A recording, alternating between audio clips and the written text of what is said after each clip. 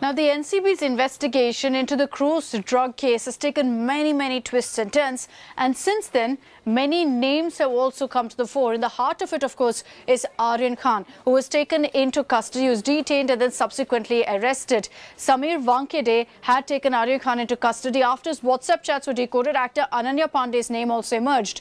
Now, besides that, an extortion angle has come to light, and that is against Sameer Wankhede. So his wife, Kranti Redkar, is a Marathi actor who's come out in his defense. His sister also has spoken out, saying that all of these allegations, particularly those leveled by the Mahavikas Aghadi, by the Maharashtra government, are completely false. Now, here's what also came to light when a witness spoke to us here on India Today. Remember that Aryan Khan and his father, Shah Rukh Khan's go-to person, manager, is Pooja Dadlani. She's been there at every court hearing. She's been trying to reach out to Aryan Khan, meet him as well several times.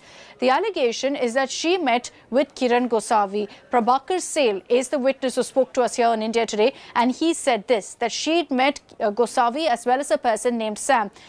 Who is Gosavi? Gosavi is the person who clicked that viral selfie with Aryan Khan soon after he was detained. There have been a lot of questions on exactly what his role is in this entire case.